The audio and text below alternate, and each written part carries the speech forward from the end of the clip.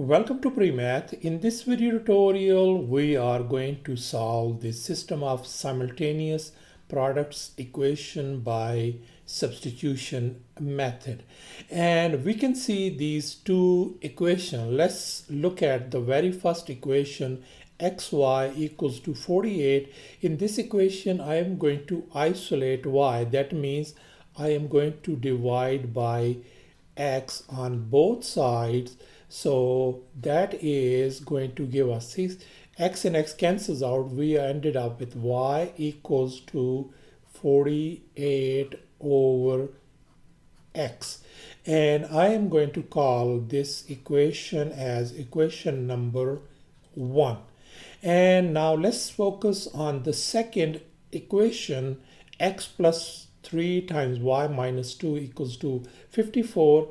Here I am going to isolate this y minus 2 part, this part only. That means I am going to divide both sides by x plus 3 on this side and likewise x plus 3 on this side. And as you can see that this x plus 3 and x plus 3, they are gone. So we ended up with simply y minus 2 equals to 54 over x plus 3. All right. So I am going to call this as equation number 2. And now in the next step, we are going to substitute this y equals to 48 over x in this equation number 2. Let's go ahead and do that thing.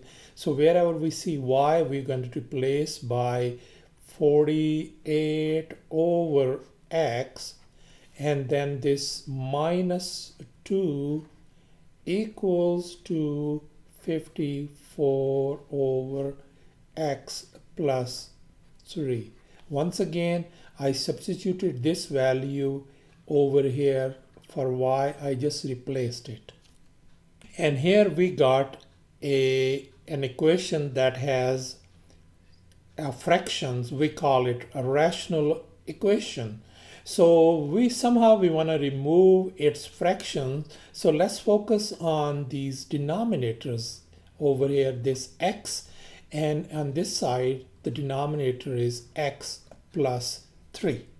So our least common denominator, or sometimes we call it least common multiple, is going to be simply x times x plus 3. So I am going to multiply each and every term by this quantity. So I'm going to multiply by x times x plus 3 on this very first terms, likewise x times x plus 3, and over here x times x plus 3 across the board.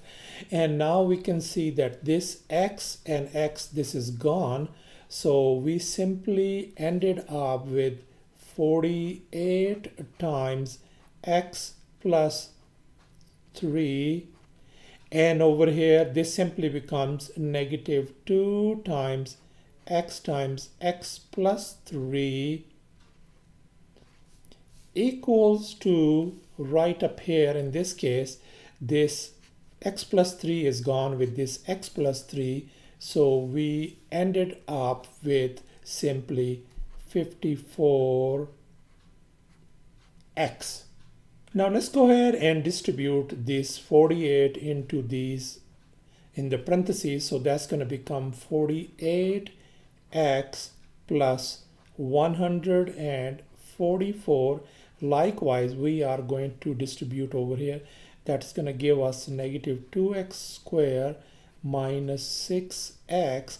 And if we move this 54x on this side, left hand side, become negative 54x equal to 0.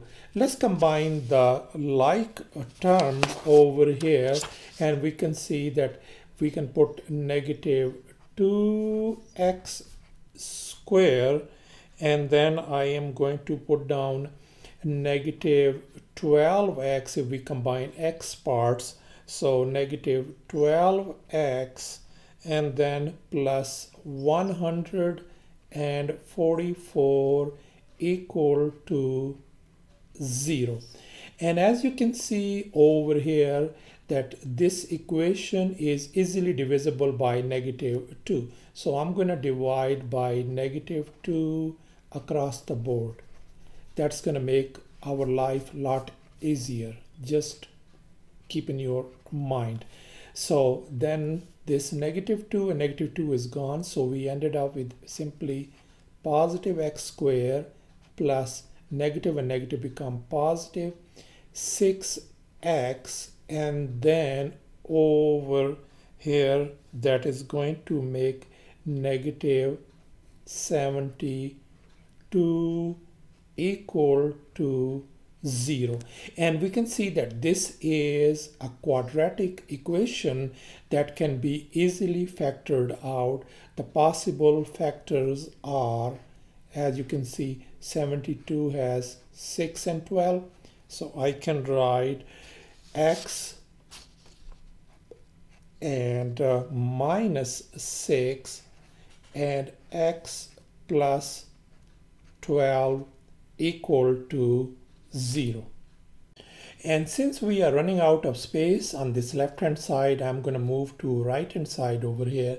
Since we have these two factors equal to 0, I can separate them, I can split them up, and I can write x minus 6 equal to 0, and the other one I'm going to put down x plus 12 equal to 0. So that is going to give us x equal to positive 6, one of our solutions, and over here is going to give us x equal to negative 12, another solution.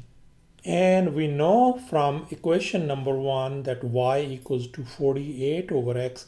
We can just fill in the blanks over here, put x wherever it is over here. So that is going to become y equal to 48 divided by 6. That means y becomes simply 8.